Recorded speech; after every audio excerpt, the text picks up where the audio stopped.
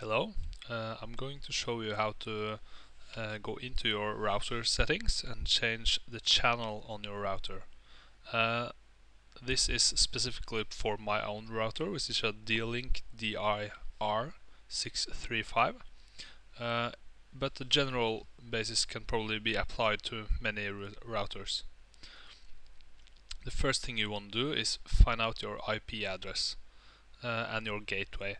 Then you go to Control Panel, Network and Internet, Network and Sharing Center, and you will have your connection.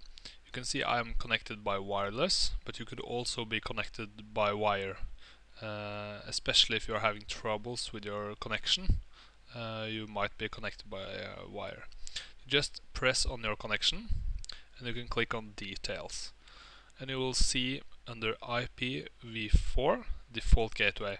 This is the address you're the address you are looking for.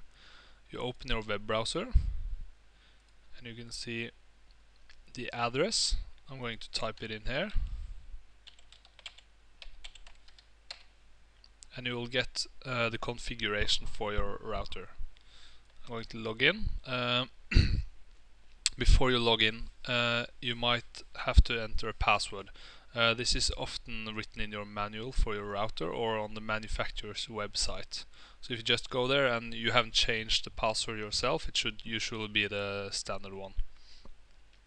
So once we're inside, I click on Setup, Wireless Settings, Manual Wireless Network Setup, and the important thing here is the wireless channel. You should not change anything else. You can see I am currently running on channel 6.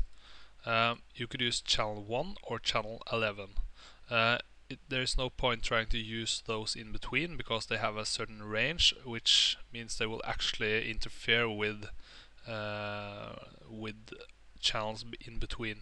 So if you, for example, select channel 5, it will still interfere with channel 6 because it has a certain width to it. So you just change it and then you save your settings. I'm not going to do that now because I'm pleased with my settings on my wireless, but that is how you can do it.